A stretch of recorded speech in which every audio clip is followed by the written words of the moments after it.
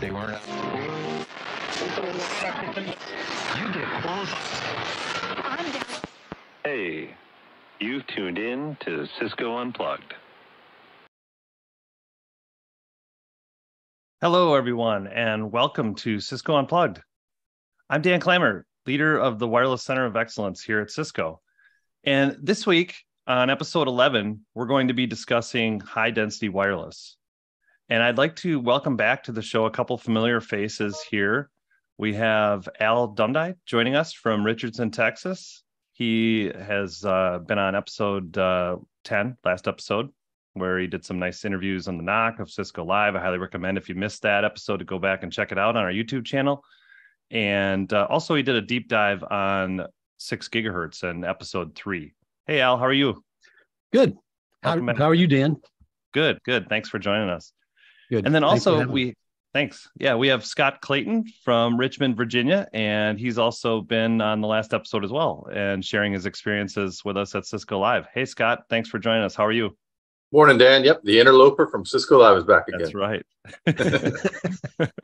Welcome back. Glad you both made it back.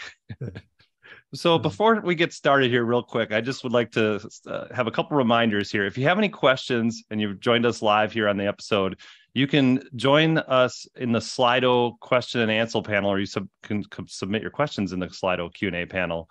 If you're in the WebEx, that's on the right-hand side of your WebEx pane. If you're joining us via YouTube, you'll see that link below the video link in the YouTube page. So you can click there and submit your questions live. We have TSA's technical solutions architects here from Cisco standing by to answer those questions.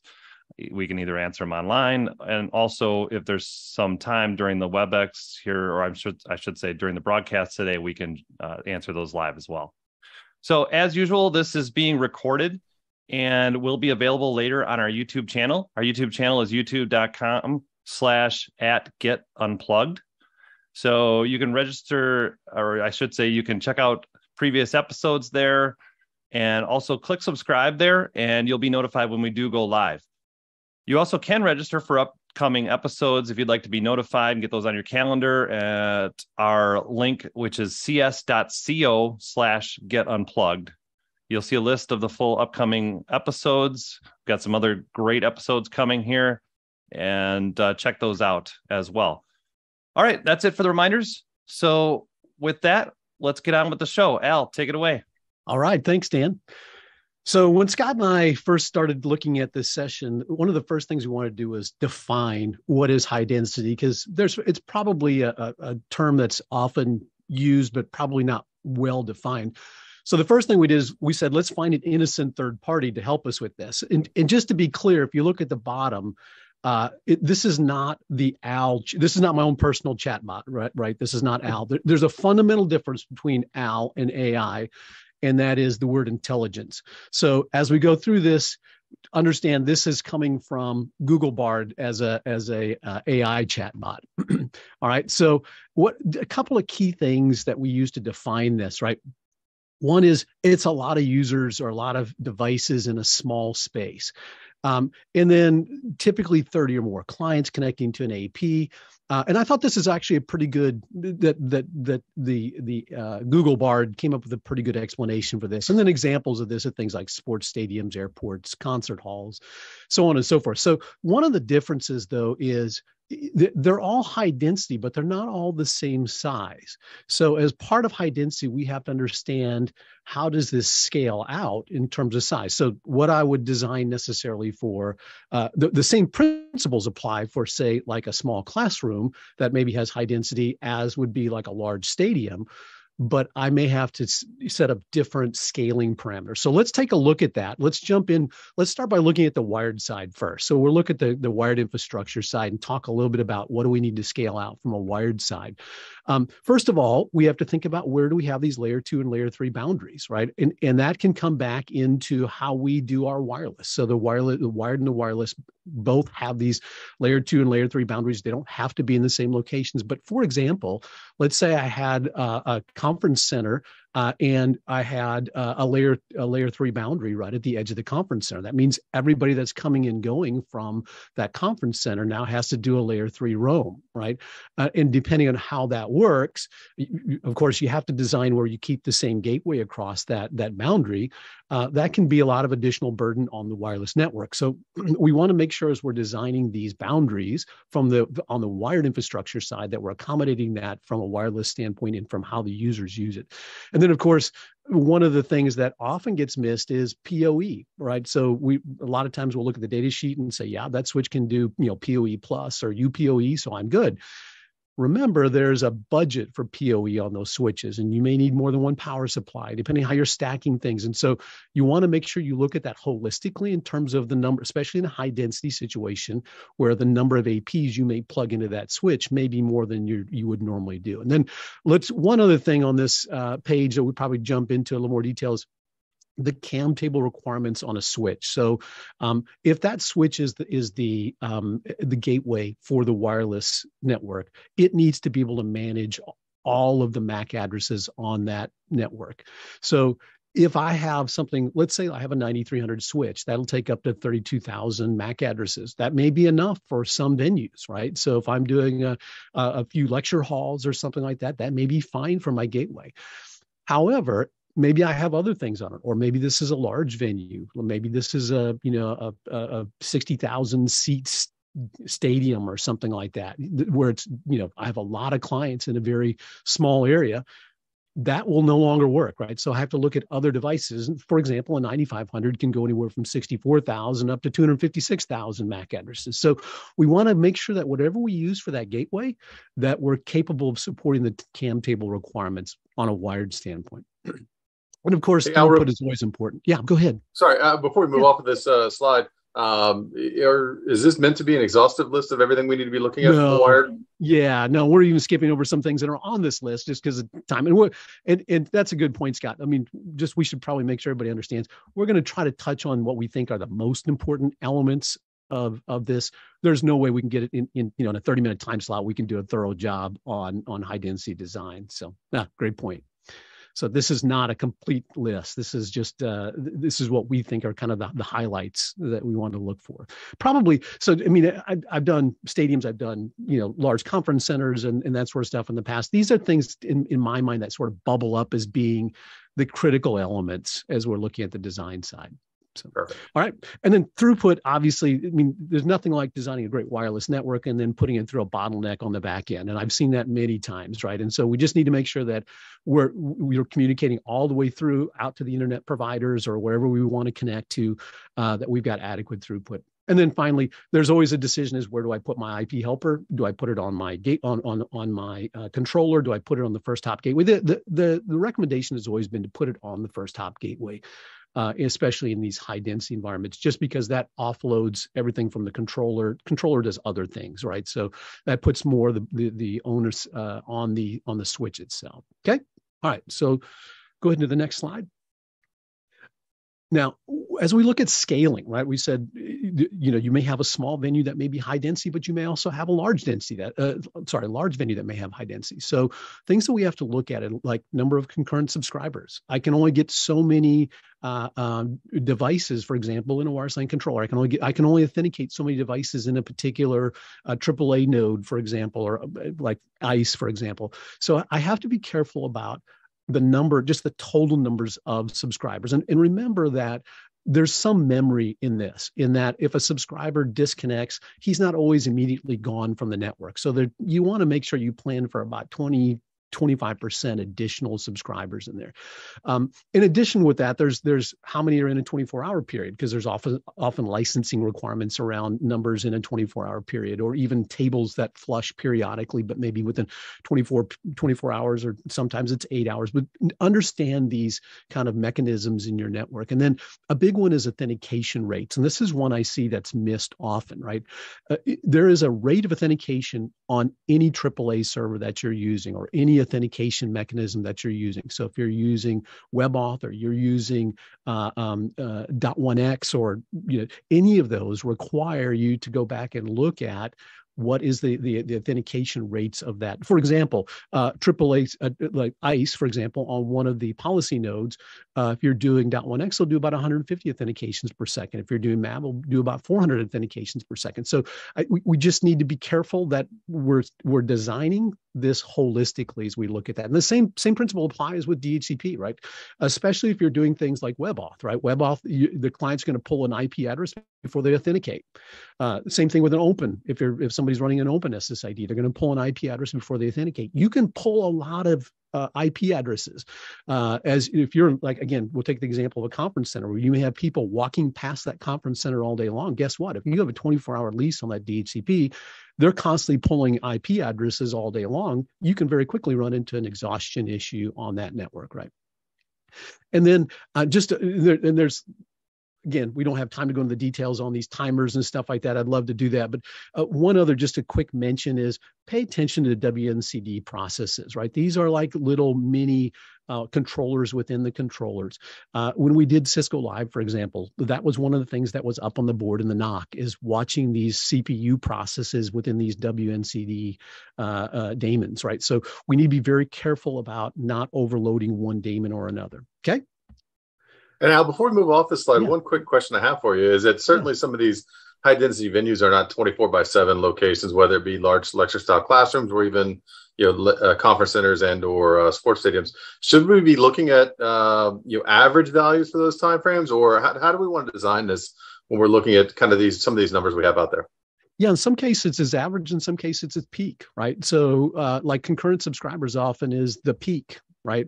DCP would be the more of the peak.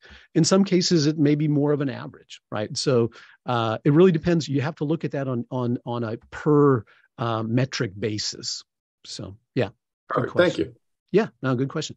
All right, let's go to the next slide. All right, so now let's switch gears a little bit and talk about RF design principles. So 3 things to watch. I mean, in general, RF is pretty simple, right? We have 3 things we need to watch, right? One is the AP downlink, and this is the thing that most everybody's aware of, and everybody looks at the signal strength on their phone, or you look at the downlink signal strength off your plots from your wireless site surveys.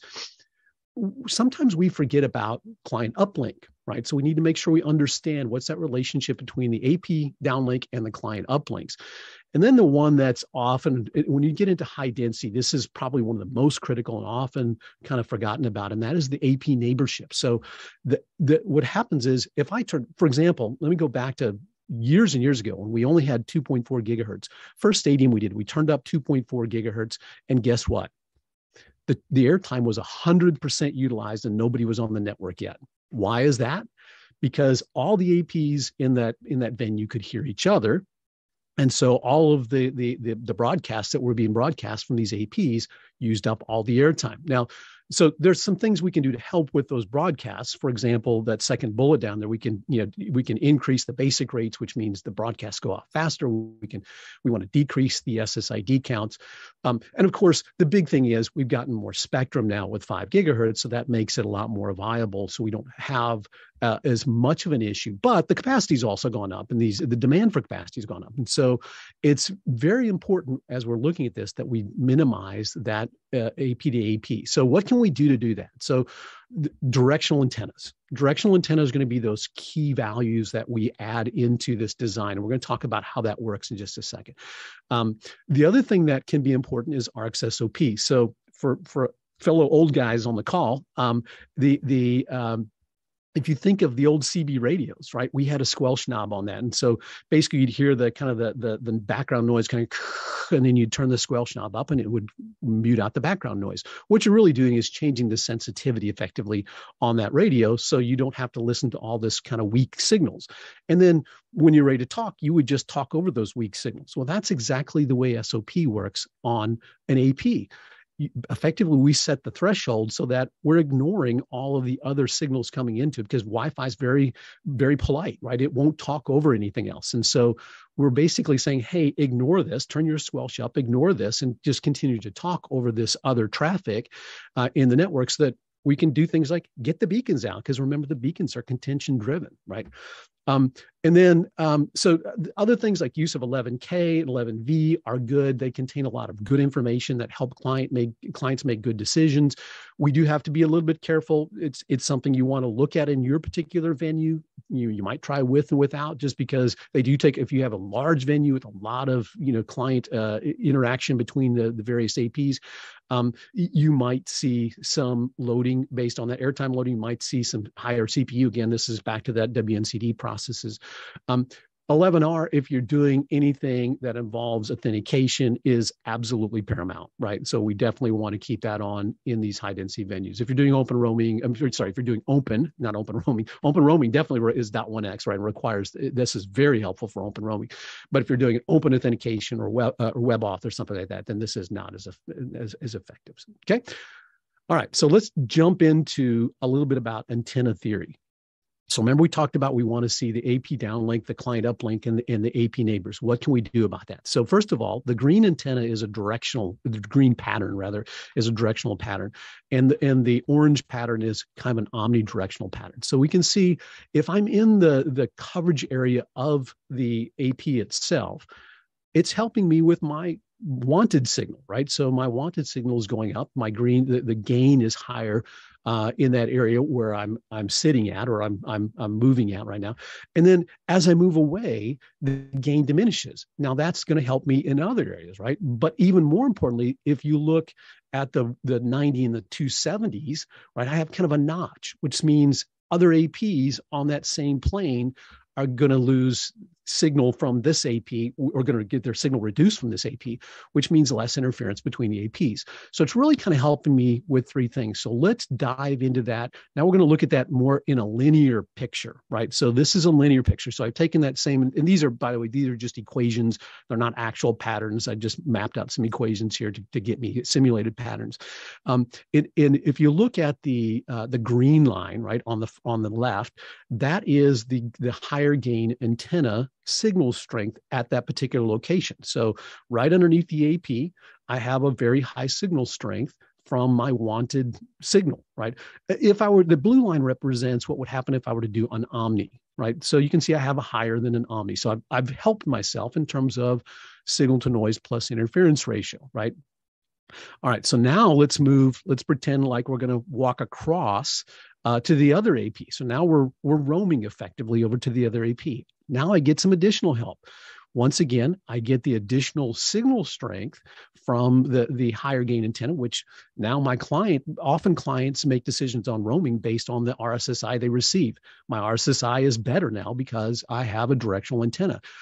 Also, the interference from the other antenna, the green line, you can see is below what would have happened if I would have used an omni. So now I've got, not only have I reduced my interference, I've caused that signal I was on to decay previously. So that again is going to help me in terms of making those roaming decisions in sticky clients. So really, I'm getting help here in terms of improving my wanted signal to noise ratio, or signal to interference plus noise ratio.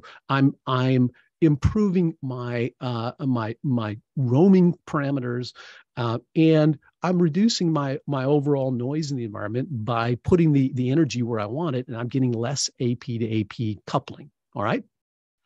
So that's why when we think of directional, or think of high density, we almost always think of using directional antennas for that. All right. All right. Go ahead into the next.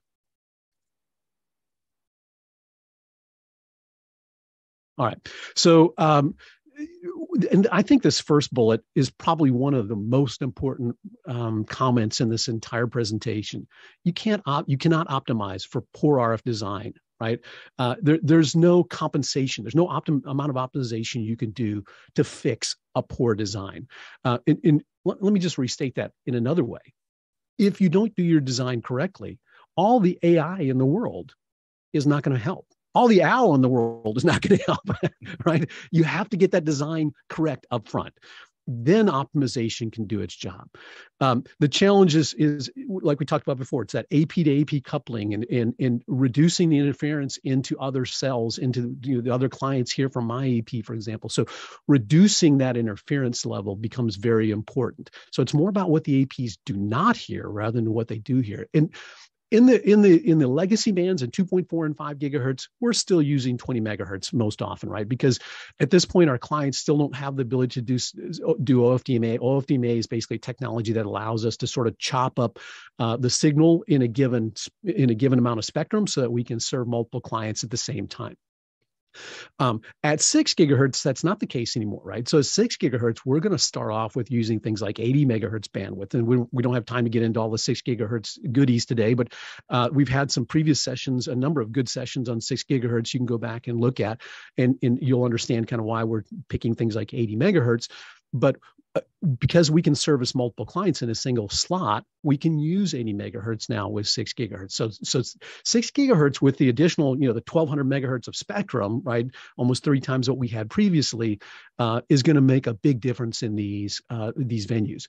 And Scott's going to go into some new advancements in terms of products in that area shortly. So, and then of course, one of the things we want to do just from an optimization standpoint is we want to look for uneven distribution of clients across APs, and then we can do a bit of tuning where we maybe adjust the power levels on those APs down a little bit to move clients off to other. We don't want to use things like band select and load balancing. If we can help it, they're kind of they're forcing things. If we can do it natively by adjusting power levels, it's much better. And just Scott's going to again go into more details around the 9104 in just a second, but a couple of things just from a practical standpoint, from an implementation standpoint.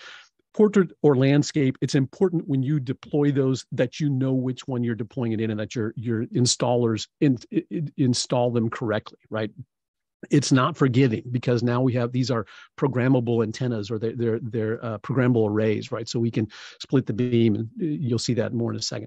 And then the other thing is we're probably going to be forced to do manual RRM for this, because remember that side load we talked about in that antenna pattern is so low with these. So the AP to AP coupling is so low in this that they just don't hear each other, which is great from an interference standpoint, but kind of breaks the way RRM works. So we generally just set a manual plan for these. So, all right. And so Scott's going to go into more details around the products and kind of what their capabilities are and how we apply those products into this environment. So Scott, go take it away.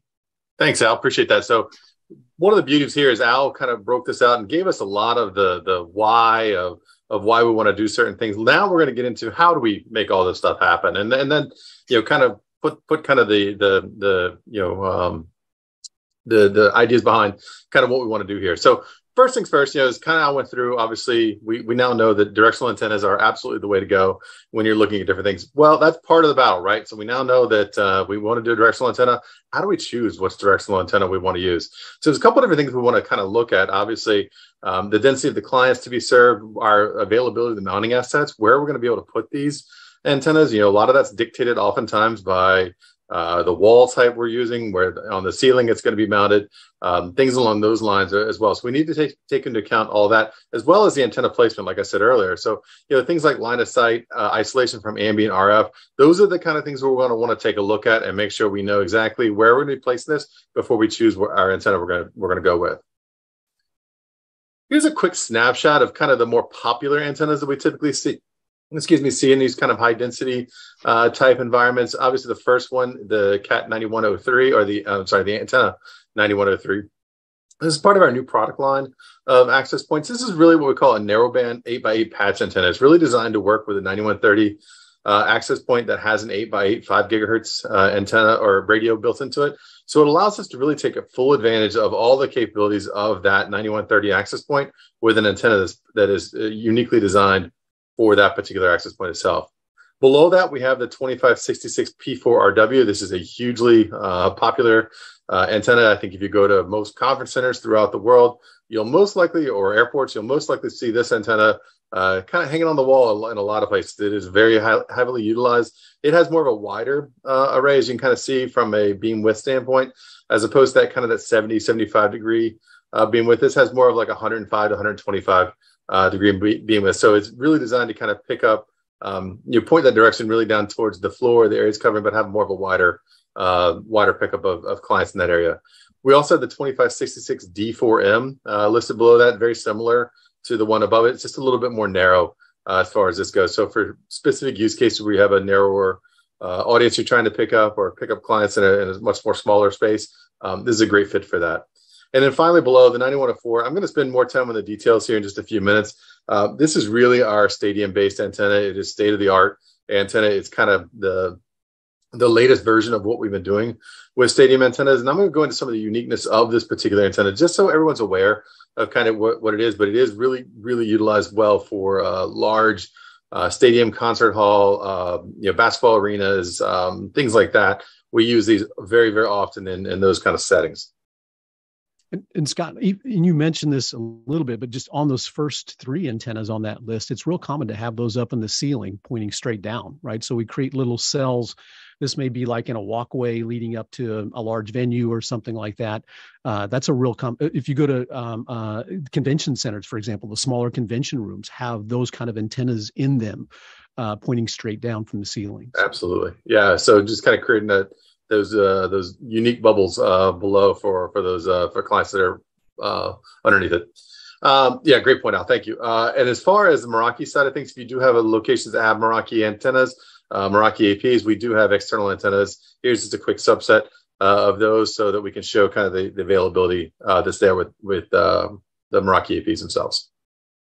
A little bit more on the 9104. Like I said earlier, and Alice mentioned too, this was really designed for those large stadium public venue type events. It is a dual 5 gigahertz 4x4 arrays built into it.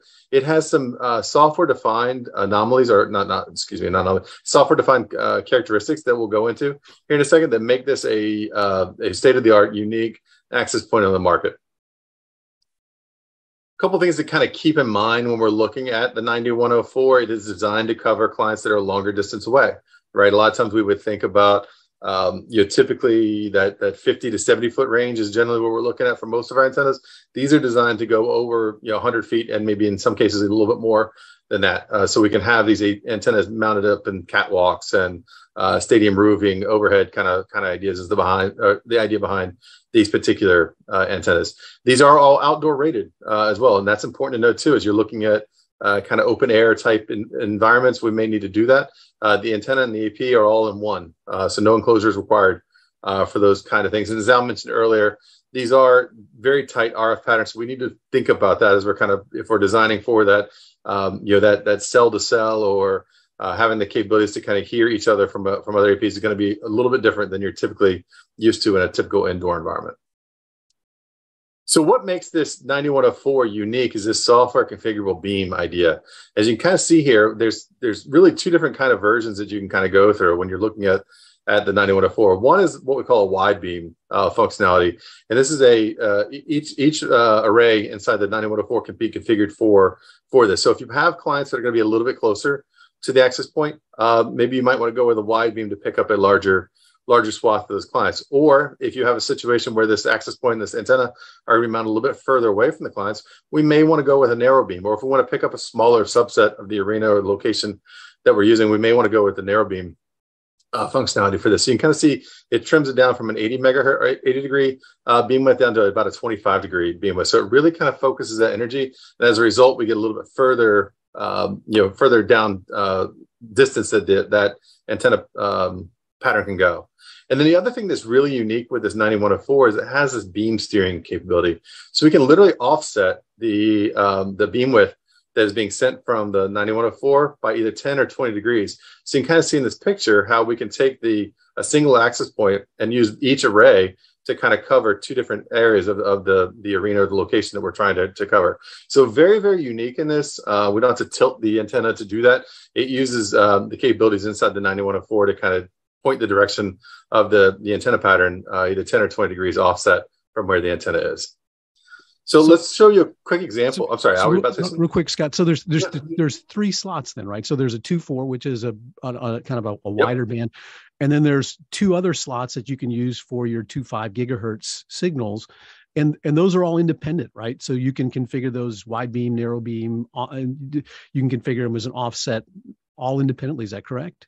That is exactly right. And that's about what I'm about to show here. And then great point. So the one thing to mention here, the 2.4 gigahertz, as Al mentioned, that's going to be considered slot 0 in this scenario. That's always going to be wide beam. That's not configurable. We're going to use wide beam for the 2.4, but each of the 5 gigahertz slot can be set independently. And here's a great example in this picture showing you. So here's a typical kind of soccer stadium that has an overhang, to keep the visitors and the spectators dry if there are, rain events or weather events kind of thing. In this case, we may want to hang these APs and antennas up in the that overhang area. And you kind of see AP1 here is the first one we get to. It's a little bit closer to those spectators that are in the top of the stadium. In that particular case, we may want to go with the wide array for that one, so that we're actually picking up the clients that are a little bit closer to us, and we don't really need that longer shot to be able to get to those particular clients. But on slot 2, you can notice that we might want to use the narrow beam on that one, and we may want to offset that 20 degrees to pick up those spectators that are in level 2 of this arena. So we can use that same access point to pick up different clients up in the top and then in that second section. And then on AP2, you can notice we're actually using the narrow beam on both slot 1 and slot 2, and we're offsetting it by 20 degrees, which allows us to pick up clients on that second level again with slot 1, and pick up clients that are down the front row of this arena stadium with that slot 2 access point. So it gives us a lot of flexibility in being able to handle different kind of design scenarios with it. So really cool antenna that has some excellent technology in it that allows us to do different neat, cool things with outdoor deployments.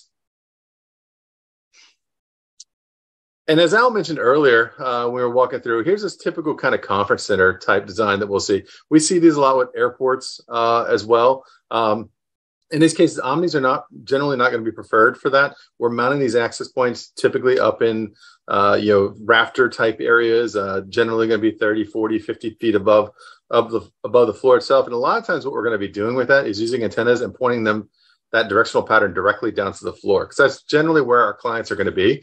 And what we're doing is we're creating a bunch of smaller cells throughout that and making it very deterministic which AP those clients are going to be connected to. So that's the picture on the left.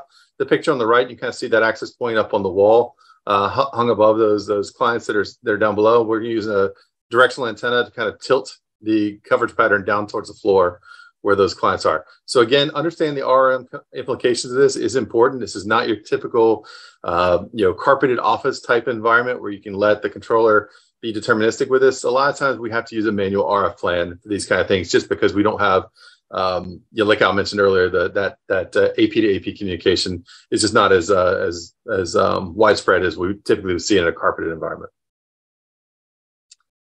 And here's a quick example of sometimes when you're doing outdoor type environments, whether it be a stadium, whether it be an outdoor location that you may need to light up, a courtyard, something like that. Sometimes you got to get creative with the antenna and the mounting of where you're going to be.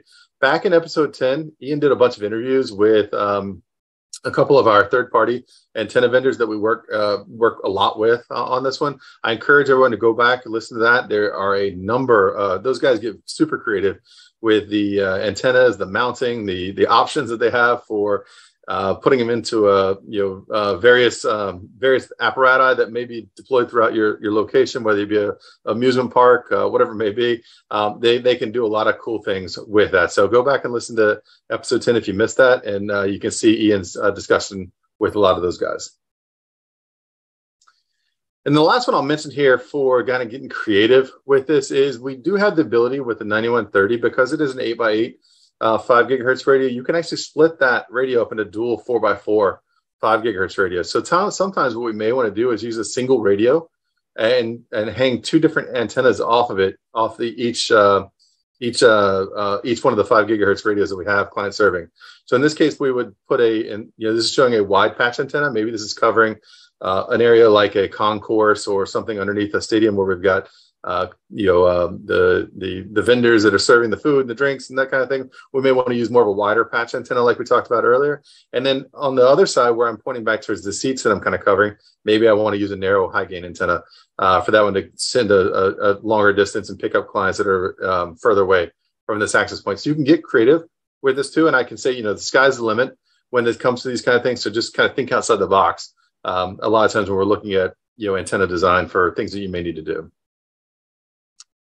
Wait, but what about Wi-Fi 6E and 6 gigahertz. So a lot of what we talked about obviously has to do with 2.4 and 5 gigahertz. As Al alluded to earlier, obviously there are going to be some changes as we get into 6 gigahertz. But as you've kind of walked through these sessions with us today, we know that there are some challenges still out there around standard power and being able to use 6 gigahertz outdoors. But I really want to get into 6 gig, and I want to be able to use the 6 gigahertz space for certain venues that I may have. Well, we just introduced the 9166D with this one. So this falls in line with the current Wi-Fi 6E platforms that we have today, the 9162, 64, and 66. This just has a directional antenna built into it. And what that basically means, we look at kind of the antenna patterns that come off of the 9166I versus the 9166D. You can see the I is really designed with that omnidirectional antenna. So it's almost got that bubble, donut-like antenna pattern off it, really designed for kind of indoor carpeted type environments. We probably, I'm sure everyone on this YouTube broadcast has deployed these in the past. The directional now allows us to have more of that conical directional kind of focus. And so it's really bolting that directional antenna directly into the access point itself. So you don't have to have an extra directional antenna on it. It's already built directly into the access point, and we're allowed to use this with the current rules that exist with 6 gigahertz. So kind of the best of both worlds when it comes to that. And we've started to look at kind of environments where we think this is going to be a perfect use case. Would be rooms like this, those large lecture style rooms, locations where you may have conference centers, things like that, where I need to kind of use directional antennas, but I really want to take advantage of what 6 gigahertz provides. The 9166D may be a great fit for those kind of environments. So with that said, let me pass it back to Al to kind of wrap us up with some quick reminders. Great example, Scott, of a venue that's maybe not like the size of a convention center, but still every bit as much critical in terms of high density. So a couple of things, just touch on some things that we just highlight that we've looked at. RF design is critical, right? We have to do this. Things have to be exact. We have to have exact positions. We have to have exact locations. Don't forget about those infrastructure requirements. Again, just double click on this. Optimization and AI will not fix a bad design. So you have to have good design principles to start with. And finally, Scott and I talked about this. We added this one in just sort of as maybe it's obvious, but if you've never worked on an HD design, find somebody who has and bring them into the project with you. Failure is a brutal teacher. Right. As we both know, right, at this point. Exactly. So, all right. Well, I think, Scott, is anything else you want to? Well, yeah, and I'll finish this up. So I just want to reference a couple of upcoming episodes, episode 12 and 13. As Dan mentioned earlier, feel free to go out and register. And here are the locations. I'll pass it back over to Dan to kind of wrap us up. All right. Thank you, Scott. Thank you, Al. Great info on high-density wireless deployments. Love it. And the announcement on the 9166D as well. Thanks for sharing that. So it looks like we're squared away on the questions here. And so as far as when you close out, there is a survey that pops up. Please give us feedback. We'd like to continue to improve this series as we go. And like Scott had mentioned, we've got some great upcoming episodes and content. Again, you can subscribe to our YouTube channel to be notified when we go live and see all the great content we've already produced out there. That's youtube.com/@getunplugged. And you can register for upcoming episodes at cs.co/getunplugged. And if you have any questions, like Al had mentioned there at the end, you can always reach out to your account team. They know how to get a hold of us. Or if you'd like to reach out to us directly, you can reach us now via email at getunplugged@cisco.com. We love interacting and talking to you. So please feel free to reach out if you'd like. So that's it. That's another great episode in the books. So until next time, thank you for tuning in and stay connected and unplugged.